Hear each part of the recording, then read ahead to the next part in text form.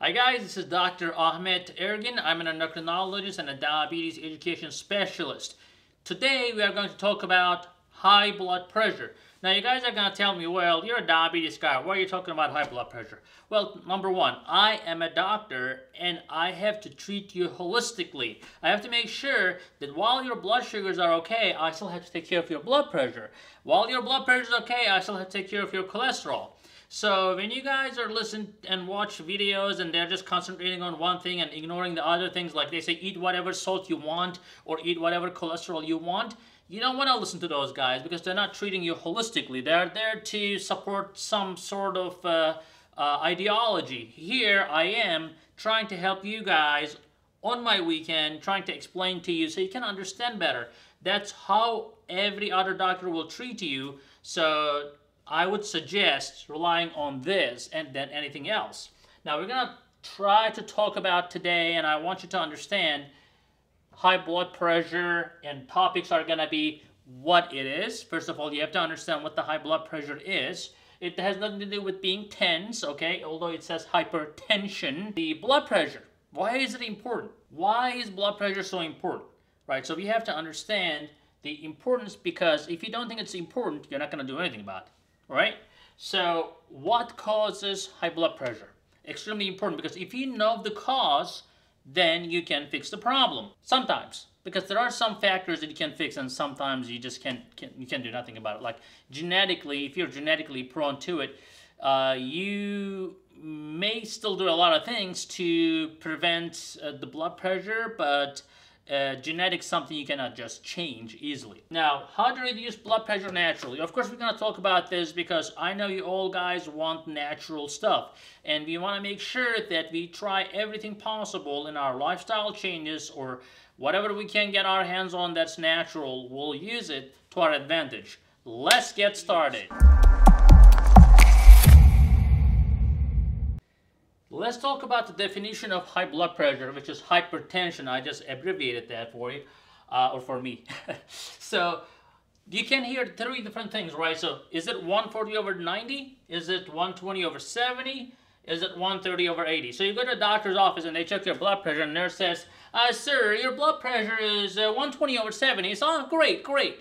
And then next time you go, and the same nurse checks your blood pressure, and it's like 142/88. She goes like, that's good, that's good. And then next time you go, they check it at like 130/80, and then they're like, oh yeah, that's great, that's great. Then you're like, wait a minute, you know, so you always tell my blood pressure is great. Is it 120/70 great or 140/90 great?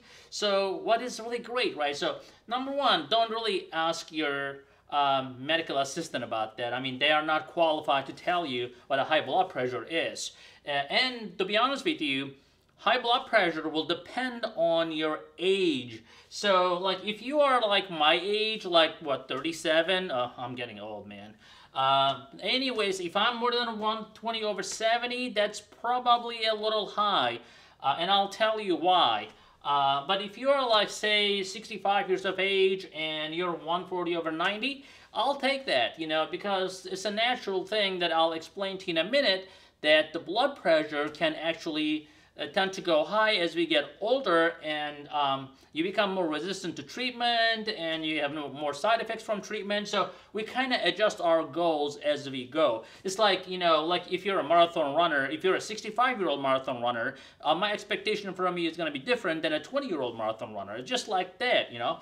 But the bottom line, you can go with the middle. If you're a middle-aged man or a woman, 130/80 would be a good goal. The lower, the better, of course, and I'll explain to you why. But I think, you know, general guideline would be 130/80. If you're young, 120/70. If you're on the older age, I would say 140/90. Okay, let's move on and discuss about why high blood pressure is so important to consider and think about. Well, blood pressure is really what affects your arterial wall. So basically, the blood pressure difference between 115/75, after this blood pressure, every 20/10, every 20 on systolic blood pressure, which is systolic is this part, the first number you call it, You say, like, when you read this, you say 115/75 or 115/115/75, whatever you call it. This is diastolic, this is systolic. This is the pressure when your heart beats, and then this is the pressure when your heart is relaxed. So that's why we call it systolic. This is diastolic. Every systolic 20 increase in your blood pressure number and 10 increase in your diastolic blood pressure after this number doubles the risk of heart attacks and strokes. So think about this. If you are someone who lived with a blood pressure of like 135/85, although it sounds kind of pretty normal and innocent, you are still at double the risk of someone who has a blood pressure of 115/75. So, and if you're letting your blood pressure go more than that, so you're let's say you're like 155 over, let's say 85/95, which is not uncommonly seen. If you're running with 155/95, you're having 4 times the risk of general population for a heart attack or stroke. Now, if you have diabetes, that also puts you anywhere from 2 to 4 times higher risk of heart attacks. On top of that, if you have a blood pressure problem like this, that's another 4 times risk. So that becomes like 16 times more likely to have a heart attack and stroke. That pretty much means that you're going to get it. So prevent that. Make sure that the blood pressure is under control. For general guidelines, since getting to 115/75 may be difficult for some cases, we try to get it down to 130/80, as I explained before. Let's talk about what causes high blood pressure. So it is fundamentally 2 things. Number 1, increased cardiac output, which means that your heart is pumping too much blood, and that happens from eating too much salt. Unfortunately, when you have a lot of volume in your system, that creates a lot of pressure, and the vascular constriction, which means that your blood vessels will be narrower, and that leads to high blood pressure. Think like a hose. When you open the hose, when you turn the hose on, and you apply pressure at the tip of the hose, what happens is that pressure accumulates and backs up in the hose, and you can see the hose is getting hard and and angry, right? So, and it may even start leaking. So too much pressure in your arterial wall, unfortunately, will create damage in your endothelial lining. This endothelial lining here is very important because it is actually like an organ. It secretes hormones such as nitric oxide, which keeps your blood vessels dilated. If you do not have enough nitric oxide, and that typically happens from inactivity. So if you're not very active, you're not going to create nitric oxide. As a result, your blood vessels, your arteries will be narrower.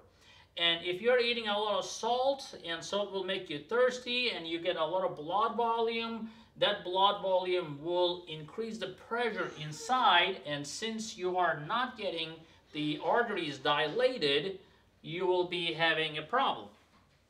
All right, now let's go over exactly what's happening here in terms of causes. Now, being overweight. So if you're overweight, as we discussed, you are going to activate sympathetic nervous system, which is interestingly, your blood vessels, your arteries are innervated, which means that there's a lot of nerves around your arteries and veins, and when you're overweight, unfortunately, insulin resistance will activate the sympathetic nervous system, which in turn will increase the vascular tone, and the elasticity of that vascular wall is going to be low. So think like this. This is your vascular wall, all right? And normally, you should be able to get dilated like this when you need to. But if the blood pressure is increasing and your elasticity is lost and your arteries are not getting dilated, then you will have increased blood pressure. It's simple physics, right? So unfortunately, increased vascular tone and sympathetic tone due to insulin resistance can directly lead to high blood pressure. Now, inactivity, as we discussed also, when you're not very active, nitric oxide levels are very low, and that also prevents your vessels to become dilated when they need to. And too much salt, we discuss about this, it increases your volume. When there's too much volume and there's not enough dilation in your arteries, that also leads to high blood pressure. Now, when I say high salt, I'm not talking about just adding salt to your diet. If you're having canned food, prepackaged food, you have to pay attention to what you're eating. In there, you will see Na sign or sodium sign. If you are, if you have a high blood pressure, you definitely need to keep your salt in less than 3 grams a day. But you can see sometimes one portion of these packaged foods can have upwards of 1,000 or 2,000 milligrams of sodium, which can put you over your limit very easily. Now, old age, and that's something that I cannot really do anything about, guys. So, unfortunately, as you get older, your blood vessels become stiffer. That's nothing you can change about, but definitely if you change your overall lifestyle like we discussed, you can definitely help yourself. Genetics. Now, unfortunately, 40% of African Americans and 30% of white Americans have high blood pressure. That's an enormous number. And then the kidney disease. If you have underlying kidney disease, you definitely will have more problems because kidney is the major regulator of blood pressure. Renin hormone that basically is the ultimate hormone that goes up when your sympathetic nervous system is activated. That hormone comes from kidneys. Now, when the kidneys are messed up, the whole system gets messed up, and then you end up with a bunch of hormones that comes from the kidney that causes high blood pressure. Now, ironically, high blood pressure causes kidney disease, and kidney disease causes more blood pressure problems, so it becomes a vicious cycle. So very important, like if you have diabetes, you want to also make sure that you don't get into kidney disease, because once you have kidney disease, then you have a more high blood pressure, then it's harder to deal with, and it goes on, it gets really complicated eventually.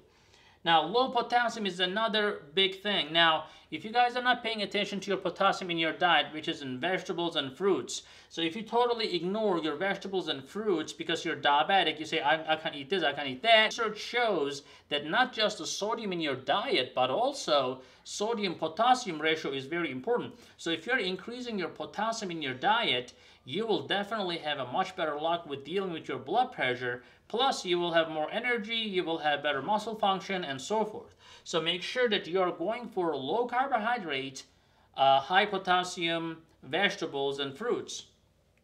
Smoking and alcohol. Smoking and alcohol, unfortunately, is something you can totally avoid, and definitely something that you... When I said unfortunately, it's unfortunate that a lot of people are smoking and drinking, not paying attention to what's going to happen to them later in life. You may be young right now, you may be enjoying your life, you think that nothing's going to happen, but that smoking and alcohol will catch up, because the same thing that happens with inactivity and being overweight, even if you're super skinny, if you're smoking, your blood vessel wall will be disturbed, you're not going to secrete the nitric oxide we talked about. Alcohol does the same thing. It basically kills your arteries. It increases your insulin resistance. All these things boils down to insulin resistance, lack of nitric oxide, lack of potassium in your diet.